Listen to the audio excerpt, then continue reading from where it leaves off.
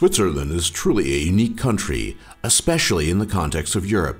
Switzerland has a fierce independent streak to its personality and is not a member of the EU, and has maintained a policy of official neutrality for longer than anyone can remember.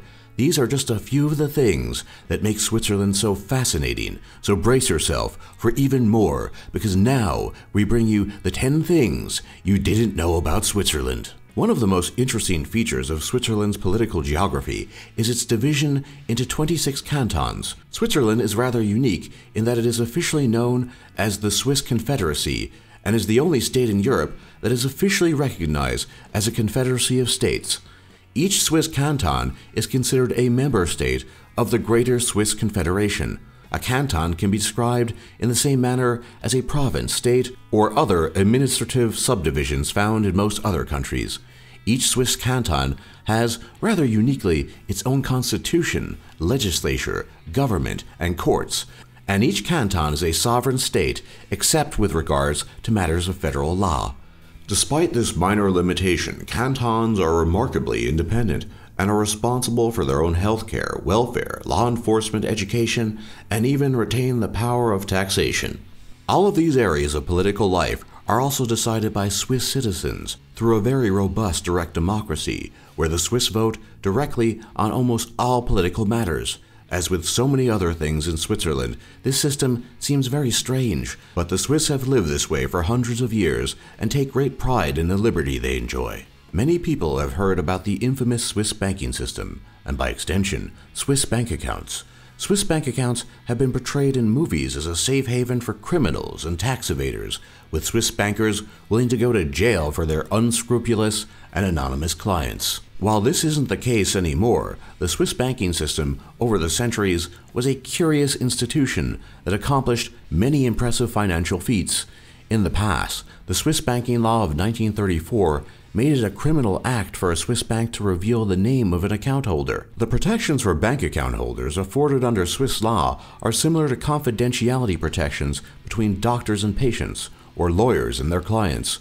The Swiss banks in Geneva and Zurich served as safe havens for the wealth of dictators and despots, mobsters and arms dealers, corrupt officials, and tax cheats of all kinds until 2015, when all this changed. On the 27th of May 2015, Switzerland signed an agreement with the EU that aligned Swiss bank practices with those of EU countries and ended their special secrecy that clients of Swiss banks had enjoyed in the past. Under the agreement, both Switzerland and EU countries automatically exchange information on the financial accounts of each other's residents. Numbered accounts, where the owner of a bank account are only identified by a secret number, thus protecting an individual's anonymity, has largely been done away with, leading the criminal element of the world to seek other countries, such as Hong Kong and Singapore, to shelter their black money. Singapore in particular has strengthened penalties for violators of bank secrecy, and now imposes steeper fines and longer jail sentences for offenders in order to attract former Swiss banking clients. It is likely that the importance of the Swiss banking system in terms of servicing the global criminal underground will greatly decline in the coming century. Many countries have more than just one official language. Canada, for example, has two, French and English, but Switzerland has more than just two. In fact, it has 4 official languages: German, French, Italian, and Romansh. As might be expected, the languages are related to geographic areas, so in most of the east of Switzerland, people speak German, and in the west, most people speak French. Italian is spoken in the south, near the border to Italy, and Romansh, which is a unique Romance language, is spoken in the southeastern canton of Grisons. Romansh in particular is interesting because very few people know anything about this unique language, and the ethnic minority that speaks it. Romansh is a descendant of the spoken Latin language of the Roman Empire, but over the centuries was heavily influenced by linguistic contact with the German language. As a result, Romansh sounds like a unique, yet nearly incomprehensible blend of European languages. Vai geometria diferentes incumbências, da pintems mainly usa la partizione linguistica. You would think that with all these languages, the Swiss would be confused with their canton system and direct democracy, but this is not the case if you take the time to ask any Swiss person.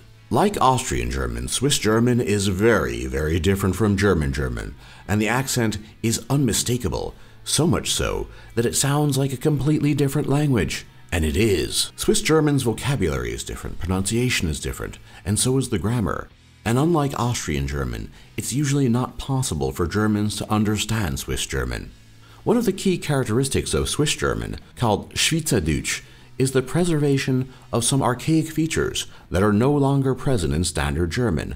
The best example of this is the sound which is often found at the beginning of words, rather than just at the end and in the middle.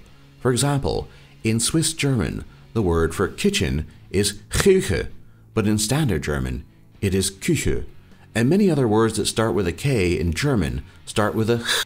Swiss German is the de facto language of Swiss German speakers within Switzerland, but when Swiss German speakers encounter Germans, they usually switch, and they will always use Hochdeutsch outside the context of Switzerland. Interestingly enough, Swiss German speakers have a bit of a complex concerning their language, because most Germans just consider it to be a barbaric dialect that sounds terrible. This in turn creates resentment towards Germans, and thus the cycle of dislike and distrust is born. Still, things aren't too bad, and the Swiss will tolerate the Germans with their strange language for the most part, if only because they have to. One of the most iconic symbols of Switzerland is almost certainly the Alps. The towering and circular range of mountains is home to the tallest single peaks in Europe. Some of the most famous peaks are the Matterhorn and the Monte Rosa, which rise up to respectively 14,692 and 15,023 feet above sea level. The Alps offer a natural protective barrier against outsiders for Switzerland, which is why it has been theorized that the country has been able to maintain its position of neutrality for so long. Even before this, the Alps were known for halting the progress of the Carthaginian general Hannibal in his attempt to take Rome, resulting in catastrophic losses for him, simply because of the sheer massiveness of this impressive mountain range. From a geological perspective, the Alps are a medium-age mountain range, being neither young nor old when compared to such mountain ranges as the Appalachians or the Andes. And of course, people love to come to Switzerland to go skiing in the Alps, which is probably what they're most famous for. It's quite possible that no other mountain range in the world conjures up the same images of history, romance, and recreation as do the Alps, which largely lie in and around Switzerland. Most people do not realize that some of the best and most delicious food comes from Switzerland. What are some of these tasty morsels?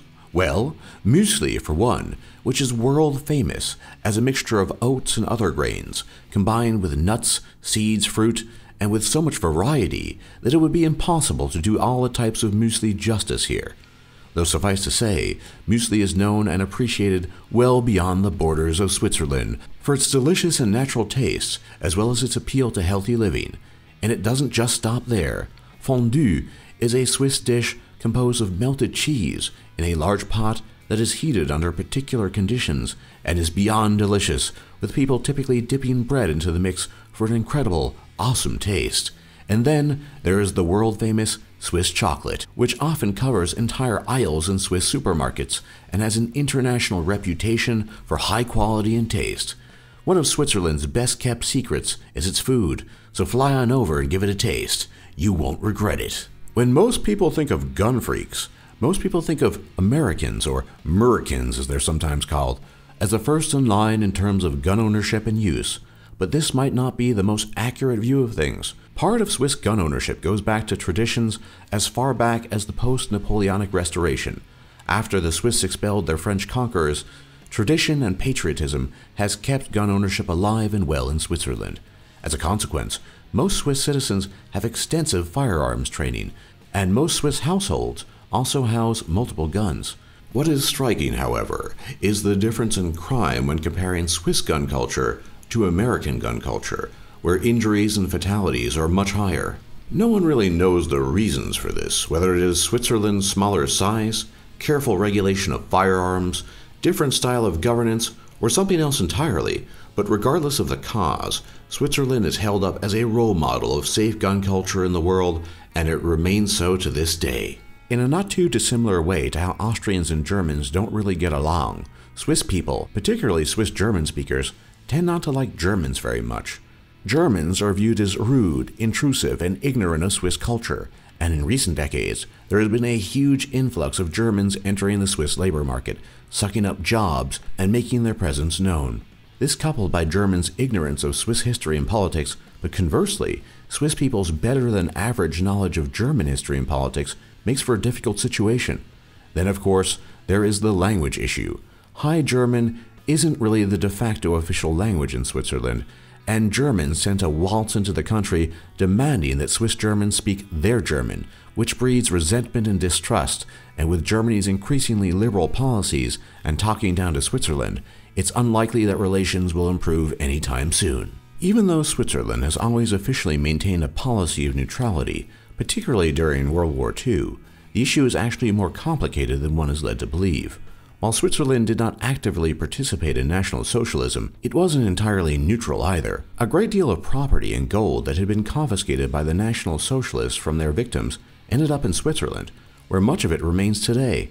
During World War II, some of the more financially able victims of the National Socialists attempted to flee to Switzerland and were rejected and turned away, and in some cases Swiss officials actively aided and abetted in carrying out National Socialist objectives. So, while officially neutral, not everything that Switzerland has done has turned out this way.